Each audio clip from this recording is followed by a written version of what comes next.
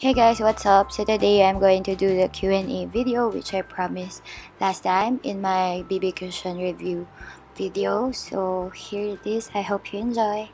The giveaway. So I'm gonna read your request and then also the questions. So I'm gonna start from the bottom. Doon ako napunta sa channel ko. So first question is from Bea Frances. How do you manage to have a great fair skin? By the way, I missed your video. So, ang request niya is drugstore makeups for the giveaway. And yeah, so how do I manage to have a great fair skin? So, my skin is naturally like this. Ito. Hindi ko siya, siguro fair na rin siya. Yeah, fair nga siya. Oops, ayan, mas okay yan. May shades because galing ako sa labas and it completes the look, kaya don't judge me. Yeah.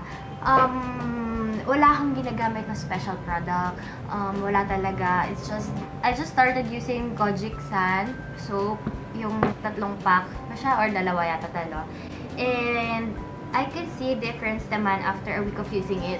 Medyo parang naging tight yung skin ko, yun yung na-result, pero hindi ako pumote. And I figure out na hindi ko siya gagamit, actually hindi ko siya ginagamit for my whole body. Doon lang sa may mga dark area. But yeah, wala akong ginagamit bukod sa milk salt. Kasi sinabi ko na sa from my previous video yung spa milk salt na color pink. And na-haul ko na siya, nakasama na siya sa haul. If you are wondering, i-leave ko na lang yung link nung vlog na yun na na-mention ko siya down below. So, yeah, check that out. And, yun lang. And, hindi ako lagi nag-scrub. Siguro, pag natrapan lang, na feeling ko dry na yung skin ko. Pagka feeling ko, you know, parang wala lang buhay yung skin ko. So, doon lang ako nag-scrub. Pero, wala talaga akong ginagamit na special soap or anything. Kahit ano talaga. Yeah. And right now, ang gamit kong soap, ano siya, yung Johnson's Baby something. Next question is from Sandra Araha. Welcome back! Tanong ko lang if may dark spots ka or acne scars, anong ginagamit mo na products para mawala yun? And wala siyang request. So, yun yung main problem ko, guys. If you would see under my makeup, siguro next time if I'm gonna do a tutorial, ito ako lagi nagkakaroon ng pimples pag magkaka-period. And yung peklat talaga na meron ako, ang tagal mawala. And yun yung problem ko. Sinusolusyonan ko na lang, wala akong solusyon. Help me, guys. If you have remedies or anything na makakatulong about the acne spots or treatment na makakatulong, just comment down below and thank you. Question is from Carla Cartala. How old are you po? Tapos, yung request na is kahit ano, okay. So, I'm 20 years old already. Halata ba or not? Parang, hindi ko sure kung halata ba or hindi. Pero feeling ko halata na naman ngayon. So, sorry kung hindi ko mababasa lahat ng questions. Kasi yung iba na pupunta sa spam folders. Tapos, nandito lang ako sa channel ko. And then, yung iba naman, ang kinoment lang is yung request. Walang question, kaya hindi ko nababasahin yun. Pero i-summarize ko pa din yung gusto nyo for the giveaway. So, next question is from Kyla Clemente. How do you handle stress or pressure? And for the giveaway, your favorite lipstick. Congratulations for 140 subscribers. Stay strong and more videos to come. Thank you, Kyla. So, how do I handle stress or pressure? So, in my life, I've never been pressured. As in, pinipressure ko yung sarili ko, but my family and friends never pressured me for something. Especially for studies, kunyari, like for studies, they never pressured me to graduate on time. Kasi, I'm a transferee, so there are a lot of backlog subjects. Kailangan ko pa i-take na subjects. And masyadong madaming subjects sa Lasal, and from LPU ako, kaya ang onti ng subjects ko doon. And then, ang long story short, hindi nila ako pinressured to study. Even nung high school ako, never nila ako pinressured to get high grades or something like that. And for my friends naman, never din naman ako pinressured to do something na, like, you know, yun. Bukod yung sa stress at saka sa pressure. So, I'm gonna talk about stress naman. So, if stress, I usually pray. As in, kasi I look forward going to masses every Sunday. Kasi every time I attend church, doon ako nagdadasal na, Lord, sana mawala na yung bigat na feeling na nararamdaman ko, and help me and give me signs to do, yung, alam mo na yun. And yes, nakakatulong talaga siya. Every time talaga na may problema ko, I pray. And then, ayun, magically nawawala siya. Hindi ko sure kung, hindi naman every single time na may na-stress ako, nagdadasal ako. Pero, alam mo yung pag bigat na ako, doon lang ako nagdadasal, and as in, parang automatically after a prayer, napapagaan niya. And then, I trust something.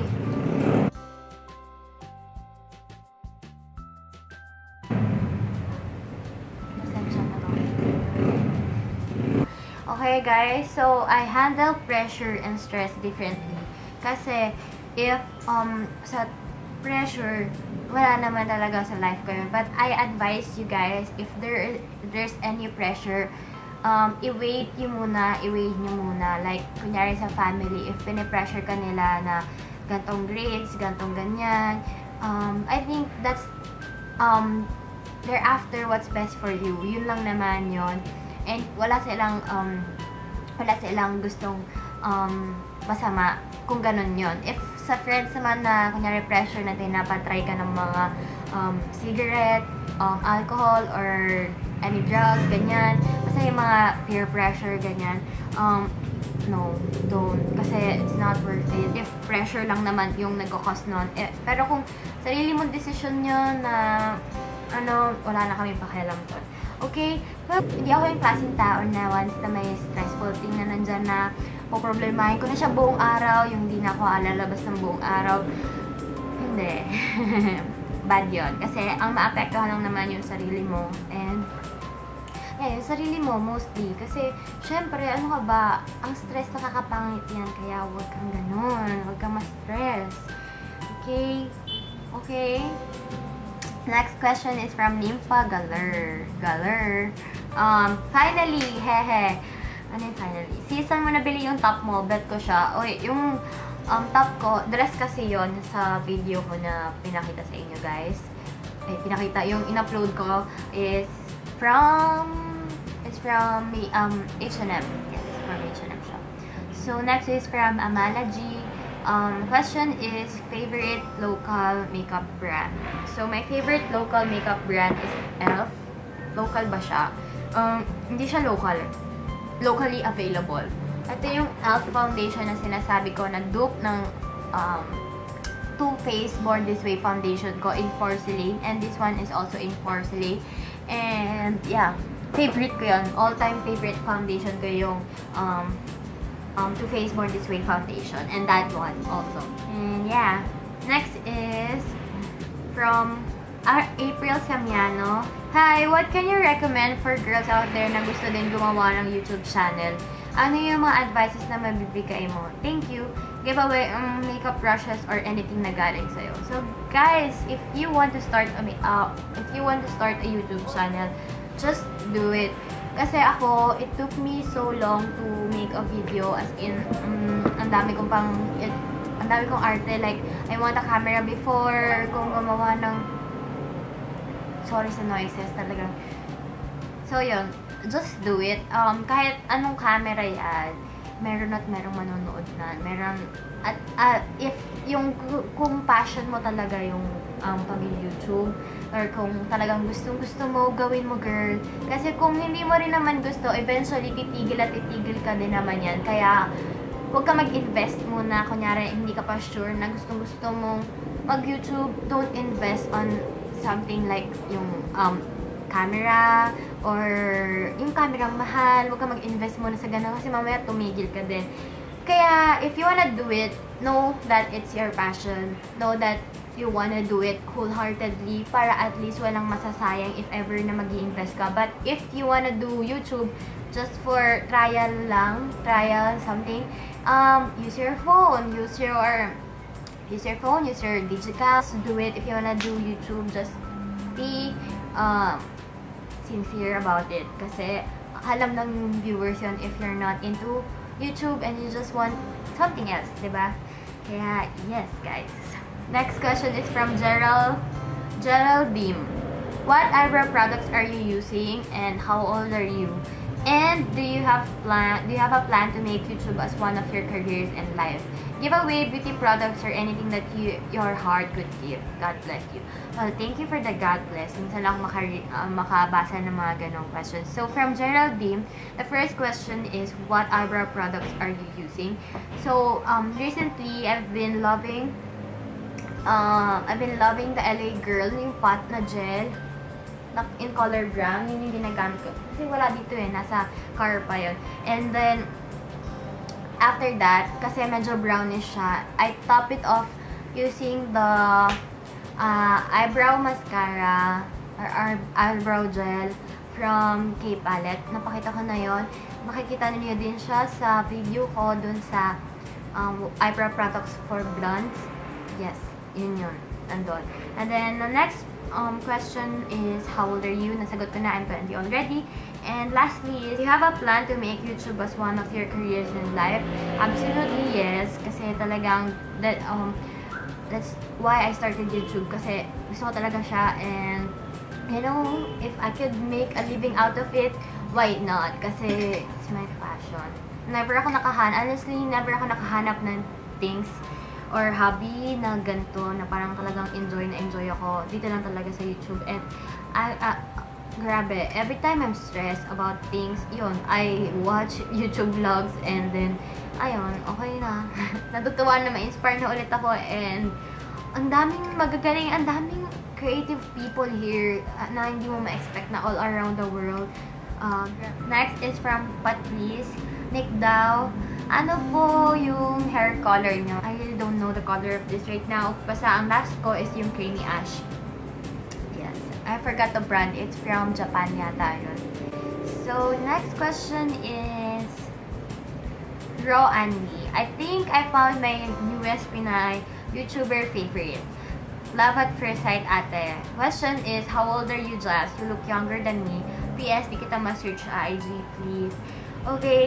Nakaka-flatter naman to, newest favorite na YouTuber. So, how old are you? Nasagot ko na din. Di ko pa kasi na-run through tong mga questions, kaya paulit. And PS, di kita ma-search sa IG, please. My username is down in the description. I'm Jasmine Pernito there. Dito na lang. Makikita niyo yan. So, next is from Armina Luis Junicio. Ang question ko po, which is related na din sa question ko sa last videos mo, how do you maintain your very, very pretty hair? Nakakaingit po talaga. And for the giveaway, sana po mag-giveaway po kayo ng complete starter makeup kit na perfect for beginners like me. Yun lang po, and looking forward for more amazing videos from you. God bless po and more power. Thank you, Armina. So, ang question nyo is, how do I maintain my very, very pretty hair? Illusion lang yan. Pero kasi actually, eto kukunin ko na nga. Maintaining my hair, I usually use the L'Oreal 350 yata na shampoo yun. Yung para sa my hair color talaga. And that is like the best shampoo ever. And then for my conditioner, I don't use regular conditioner, but I use this Silk Secrets 1 minute hot oil treatment. And I mentioned this already in one of my videos.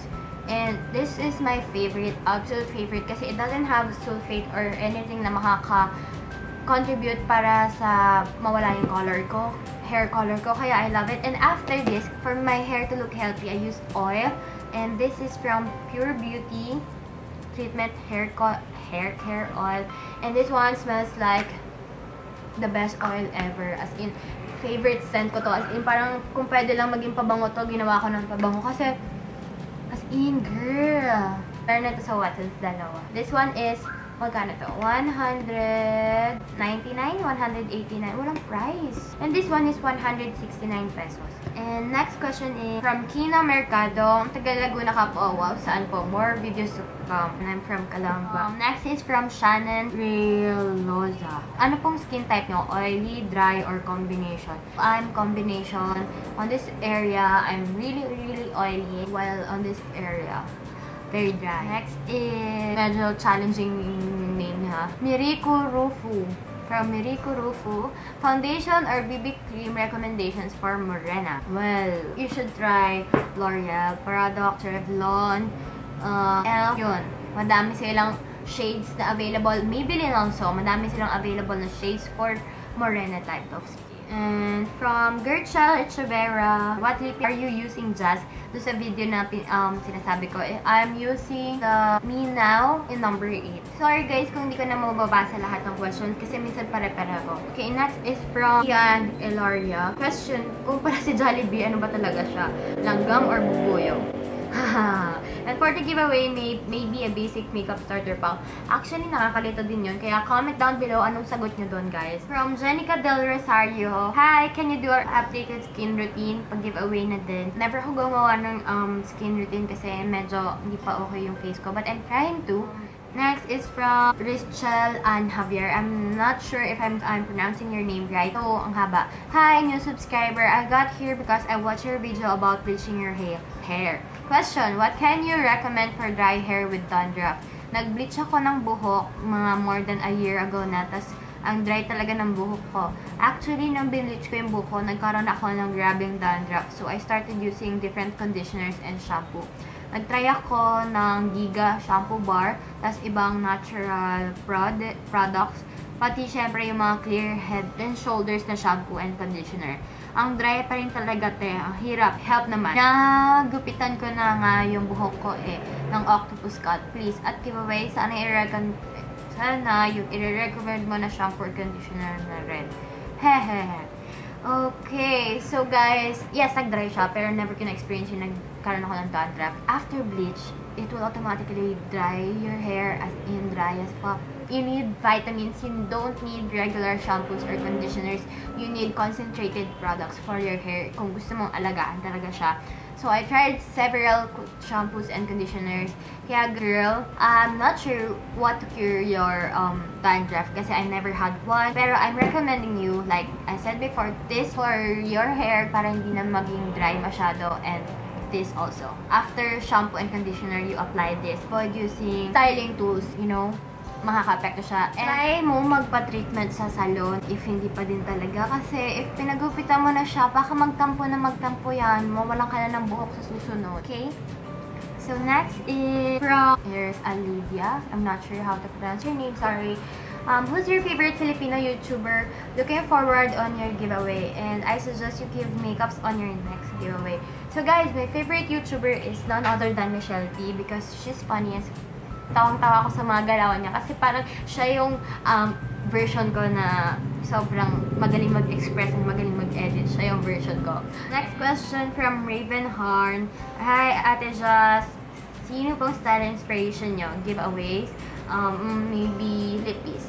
So, ang style inspiration ko, I don't really have a certain person na tinitignan ko and ginagaya ko yung style. But, actually, if ever I have styles na nakita sa online or sa Instagram, sa Pinterest, or sa YouTube, yung mga other YouTubers, I usually have it in my mind, as in talaga nasa utak ko lang siya. And when I see a product na, when I see a clothing na kapareho nun, or kaya kahit anong nagustuhan ko, bibilin ko siya. Yun lang, and then I style it, mix and match, combination, but I like the style from the 90s and also from the 70s. Gusto ko sila pero never ko pa nasuot yung sa 70s, pero I like their styles. And then more Amanda Steele, Maddie Bragg, sila yung mga inspiration ko whenever I buy products. Actually, mga international YouTubers lagi yung mga tinitingnan ko kasi their styles are... Next question is from Salma and Paharilaga. Welcome back, sis. Question, sino yung favorite mong YouTuber local? Answered already. And paano ka nag-start sa YouTube channel mo? So, yun na lang yung sasagutin ko. So, I started one day. I thought, why not start the YouTube session today? Ang tagal ko nang nasa kanyang camera, pero I haven't had the time before. Wala akong oras. And then, one day, I woke up and then sabi ko, mag-film ako ng everyday makeup tutorial. So, I filmed one. Hindi ko alam kung ano saan mag-start. Parang sabi ko, ang dali lang naman ito pero hindi ko alam kung saan mag-start. Yung music background ko pa nun, background music rather, is from my laptop. As in, piniplay ko background. Tapos, until now, hindi ko siya ina-upload. So, the first ever video na na-upload ko is vlog. Check that out. As in, vlog siya. And then, Yun yung first ever video ko vlog. Kaya, yun lang. Next question is from Lorraine Chong. Hi, Lorraine. Hi, Miss Chas. Glad you're back. Inaantay talaga kita, promise. Kala ko hindi ka na mag-YouTube. Anyway, my question is, do you have an Instagram account? Kasi, since I sub on your channel, sinubukan na rin kita hanapin sa IG ng ilang beses, but I failed. And sa next video mo, ang sana gawin mo, either of the three. Makeup collections, room tour, or what's in my bag. Although, hindi na bago yung ganong video sa mga YouTuber, yun naman ay kung mapagbibigyan lang ang request. Of course, sa giveaway, anything will do, basta galing sa dahil subscribers mo kami, kaya matutuwa kami for sure kung ano man iyon. Thank you, and sana medyo mapadalas ang upload kung hindi ka busy. Thank you, Lorraine! That is such a sweet message.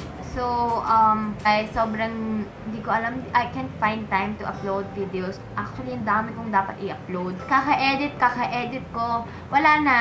Parang, alam mo yun, every time I run through the video na naiinis na ako sa sarili ko, kaya hindi ko na ina-upload. I will try my best to upload more and be active on YouTube. I promise. And that we're down to our last 3 questions. From Janet Sedo, ano po ba ang night skin routine niyo po? Hahaha. So, then, ang sabi niya, sana din po palagay ng price po. So, guys, I'm not sure about the price kasi I bought that already like a month ago. So, natapon ko na yung boxes niya and the receipt as well. My night skin routine consists of Garnier facial wash. And then, after that, I moisturize my face using the Eye White moisturizer nila. And then, I put some ointments on my face. Dun sa mga buong pimples, ganyan. And then, kung may gusto mong patayin na pimples, patayin talaga. And then, sinusundan ko siya ng eye roller from Garnier. And mostly, I use Garnier products. Wala nang iba. It improved my eye bags really well, as in talagang parang nag-improve siya. Hindi siya ganun kaitim na ngayon. Then, next, I apply cream ng Garnier, and then, that's it. Yun lang. Yung prices niya, you can check that sa Watsons. Available naman sa Watsons. But the lotion or biotic that I'm using for my pimples, from Skin Perfect, hindi siya cream actually, it's liquid. Makakuha niyo siya for 500 something pesos. And then, last question is from Rochelle and Javier again. Question, may Twitter account ka ba? Hehe. Tsaka may alam ko bang Pinoy shampoo product or dandruff light hair loss color treated hair? Giveaway, yun na din sana giveaway mo. Hehe. So, if this girl is desperate for answers for her hair. So, the question is, may Twitter ka ba? Yes. Follow me there, guys. Nasa, yung link. Kakagawa ko lang ng Twitter na yun. Kaya, follow me there. Nandito na din siguro yun. Oh, yeah. Check the video no meron ako na hair care for blonde. Doon, guys. Kuha kayo ng products doon and that helped me a lot. Pero nag-change na rin ako. That's it for the questions. Thank you for time to write the questions. And yeah, I'll see you